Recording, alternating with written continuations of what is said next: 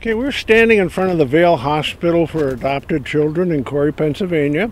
My name is Mike Benson. I was born and raised in Corry, Pennsylvania, and my father was actually born here at the Vale Hospital. Over the years, we used to drive by the place and been told about it, and as we dug more into the history, we found out it was a phenomenal place, well-run business for adopting out children, making nurses, that kind of thing. It meant a lot to me to find out that my father was born here and trace his history after we found it out. So it was really a terrific experience to me and my family to know that he was here, and we found out that he was here. So it was great.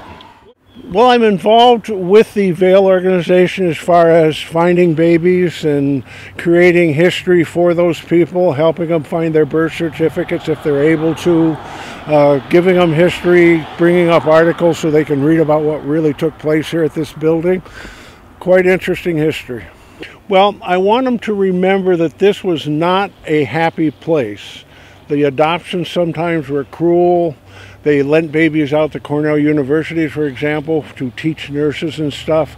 But I wanted to remember it was a place for a lot of people that have recovered, and they are happy to teach the history, and hopefully something like this will never take place again.